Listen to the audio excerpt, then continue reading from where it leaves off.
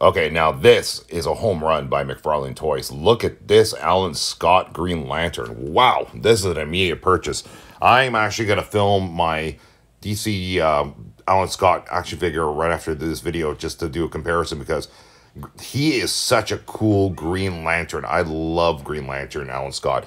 Doesn't get enough attention like basically like DC, you know, the Justice Society of America, characters are always sometimes put in the background by Justice League, but man, when the Green Lantern show comes out eventually, Alan Scott must be in it. He looks like this looks amazing. Good job, McFarlane. I even like how he has the collar as part of his cape going up. Look at that. That looks cool. And his face sculpt looks really good. That looks amazing. Well done, McFarlane. You know what? Like, we know McFarlane, he's either hit or miss. And then there's certain figures that he says, you know what? I'm just going to make this look cool.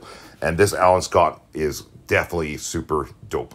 Anyway, hopefully it is not a Target exclusive like the Unmasked Flash one, which is the one I really want to get, because this one is an absolute must-have.